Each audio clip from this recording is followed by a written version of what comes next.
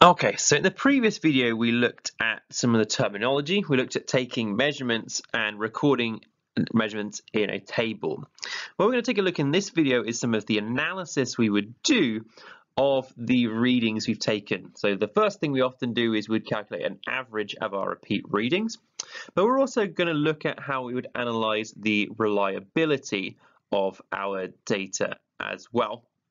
Now, how we calculate something called the uncertainty in our data. And what that uncertainty means is if we've got a certain measurement, how much higher or lower than that could it actually be? So typically we would, when we're timing something with a stopwatch, we state that the uncertainty is about 0.1 seconds. And that's mostly due to we are, as humans, are fairly rubbish at using stopwatches, so we're not great at judging the start and end of things. So that introduces some uncertainty in there. So what we say is if we measure a time with a stopwatch, it could be 0.1 seconds higher than that. It could be about 0.1 seconds lower than that time. That's usually what we say.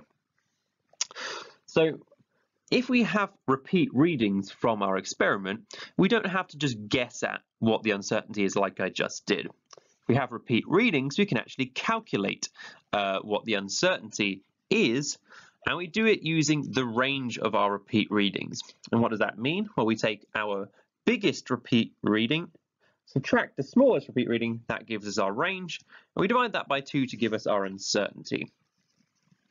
The other thing that we do with our table of data is calculate an average. And the way we do that is we sum the values or add all the values together, and then we divide by the number of values. So let me take you through an example of doing this. So let's say we measured the time of something and we repeated that three times. So we've got 3 readings to give us our measurement. So to get the average, we'd add those 3 values together and divide by 3. And that will give us a number that has lots of decimal places and just keeps going. But our times were all 2 decimal places, so the average is quoted at 2 decimal places. That's our average. Our biggest repeat reading is 10.34. Our smallest repeat reading is 10.01. So the range is the difference between those, which comes out as 0.33. The uncertainty is half the range, so that's going to be 0.33 divided by 2, which comes out as 0.165. But when we're getting uncertainties, what we do is we round them to the nearest number. And we round them up to the nearest number. So the uncertainty came out as 0.165, but we're going to round that to 0.2 seconds. So actually we can see that our uncertainty from this set of data is bigger than we would have predicted just saying it's 0.1. Okay, so that's an example. Let's do the same thing with an experiment that we've done. So if we have an experiment where we have a pendulum, and we're going to change the length of that pendulum and measure the time for 10 time periods. So let's say 100 millimeters gives us these 3 times. So remember our average, we add together the 3 data sets, divide by 3, and then we round it to the same number of decimal places as our readings. So in this case, 2 decimal places. Our range is the biggest minus the smallest, which we can see here is 6.34 minus 6.12. And then our uncertainty is going to be that range divided by 2. Okay.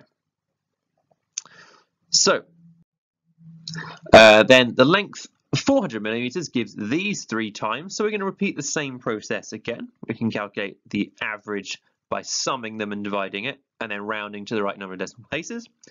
We can do the range by doing the biggest one minus the smallest one.